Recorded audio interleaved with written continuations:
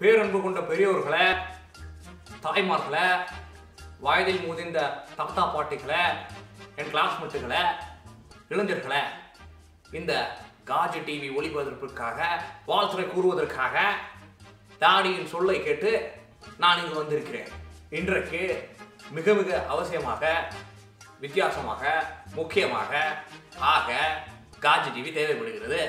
இன்றைய இளைஞர்களுக்கு முக்கியமான தேவை நம்பிக்கையும் வீரமும் வீரியம் மட்டும்தான். இது குறைவதால் தான் எது எடுத்தாலும் ஒரு வெறுப்பு, அதாவது பாசிட்டிவ் தாட்ஸ் என்பார்களே, அது வருகிறது. அதை போக்கி வீரியம் ஊட்டுவதற்காக காஜ் டிவி காரர்கள் பல நிபுணர்களை வைத்து ஒரு நிகழ்ச்சியை நடத்துவதாக என்னிடம் சொன்னார்கள். அந்த நிகழ்ச்சியை விரைவிலேயே நீங்கள் காணப்போகிறீர்கள். நண்பர்களே, நான் எங்கு வெளியே சென்றாலும் காஜ் டிவி எப்படி இருக்கும், அதில் என்னென்ன நிகழ்ச்சிகள் நடக்கிறது என்பதை என்னிடம் கேட்கிறார்கள். அதைத்தான் நான் இங்கு கேட்கிறேன். நீங்கள் என்ன நிகழ்ச்சி நடத்தியிருந்தாலும், எவ்வளோ காசு பார்த்துருந்தாலும், மக்களுக்காக நீங்கள் என்ன செஞ்சுருக்கீங்க, மக்களுக்காக நீங்கள் என்ன செய்ய போறீங்கன்னு நான் கேட்குறேன். நீங்கள் பொறுத்திருந்து பாருங்கள் அவர்கள் என்னென்னலாம் செய்ய போகிறார்கள் என்று.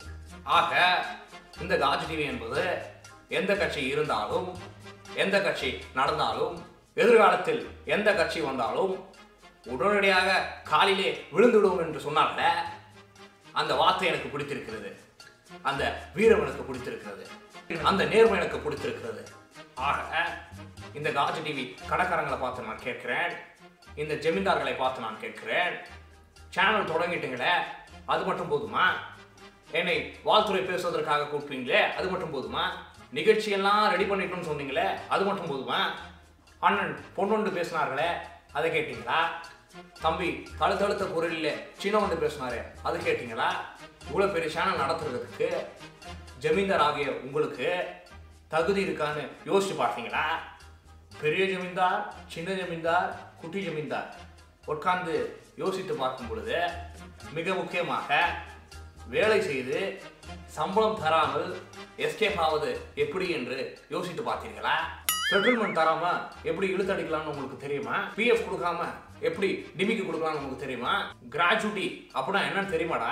மீறி கேட்டா கொடுக்காம இருக்குது எப்படின்னு உங்களுக்கு தெரியுமா? பணத்தை வாங்கி மட்டுமே போடுவோம், திருப்பிலாம் கொடுக்க மாட்டோம் அப்படின்னா சொல்ல தெரியுமா?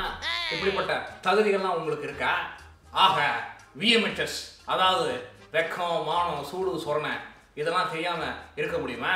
இது மட்டும் இல்ல, படிக்க வேண்டியதை படிச்சுட்டே இருங்க. அடிக்கடி நான் வருவேன், உங்க வளர்ச்சியை நான் பார்த்துட்டே இருப்பேன்.